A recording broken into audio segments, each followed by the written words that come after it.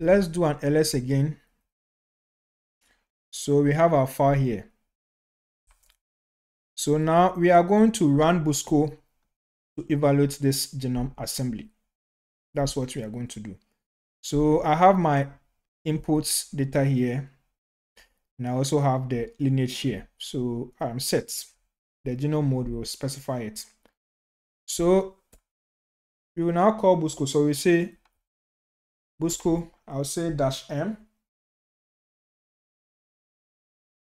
and then I'll say genome, that is the mode. I'll say -i, I'll specify this file.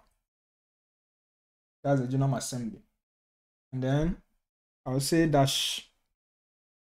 -o, I'll specify an output directory. So I'll say cvm. I'm using the same name here. And then next time I'll say _ BUSCO. That will be the output directory. And then for the lineage, that will be -l. And then I'll say, I'll use this one. So I'll just do a copy and paste. I don't need to type. I'll just copy and paste it here. So that is the lineage. So that's it. Alternatively, you can create another variable and assign this to it and then use that here. So that's it. So this is how we are going to evaluate this genome assembly. So let's execute this command.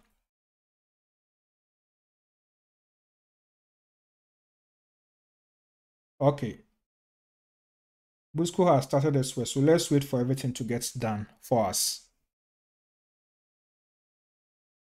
Okay, BUSCO has completed its work. So once it's done, you'll find a summary report here. So let's take a look at the interpretation. Let's go back to the user guideline. Let's check the interpretation section. So here, just come to this side, interpreting the results. So click it, and then you'll be sent to that section. So I'll just look at this paragraph. The rest, I'll encourage you to read.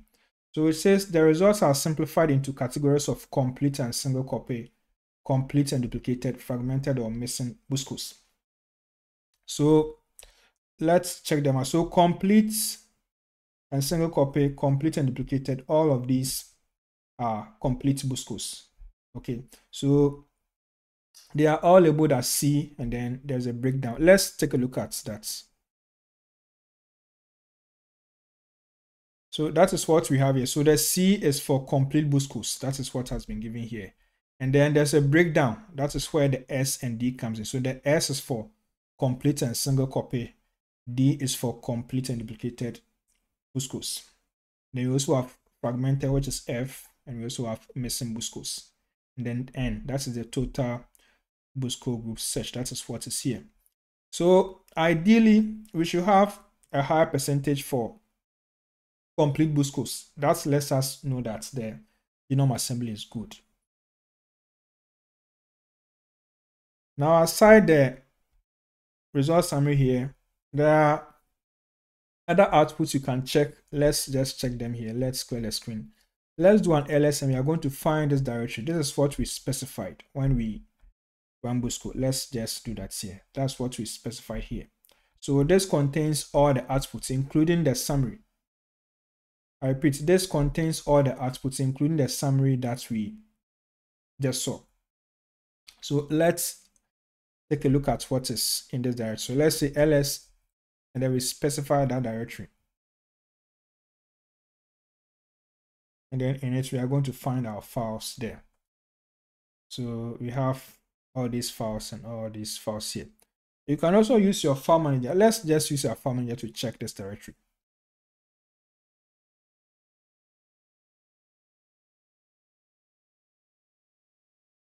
So this is the output.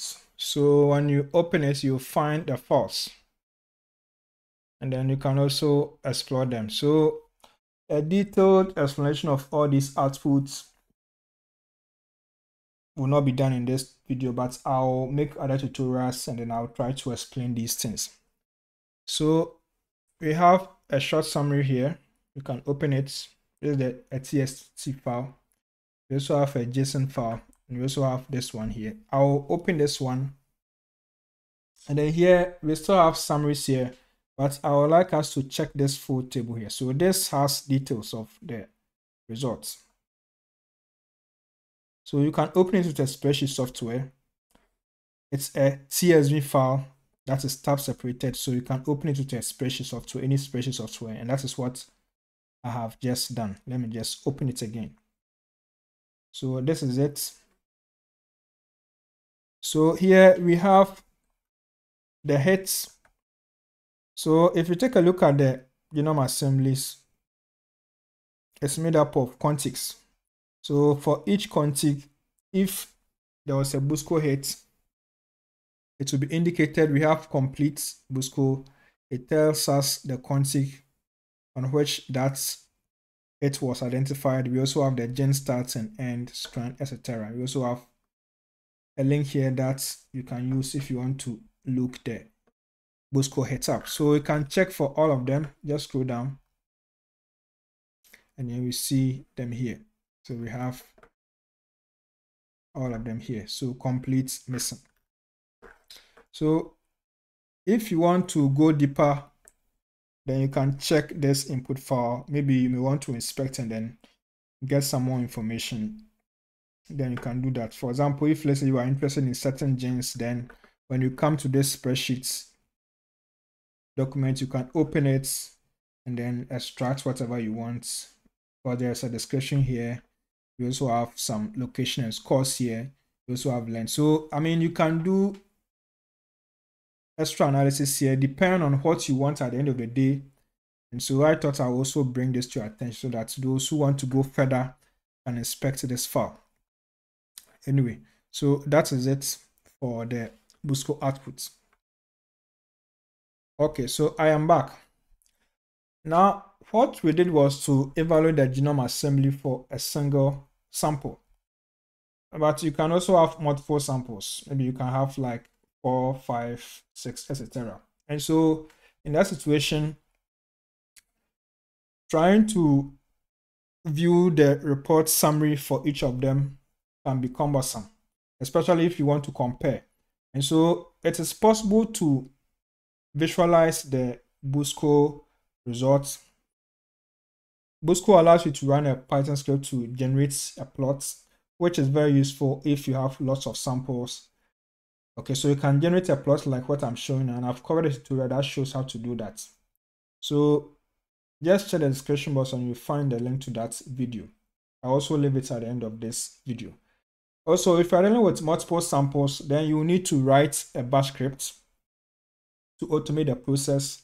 And so if you have lots of samples, maybe 10, 20, 30, 50, or maybe hundreds, then you can write a bash script. If you have a challenge tool, you can always contact me, book a session, and we can go through all this together and then get your analysis done. So just make sure to do that.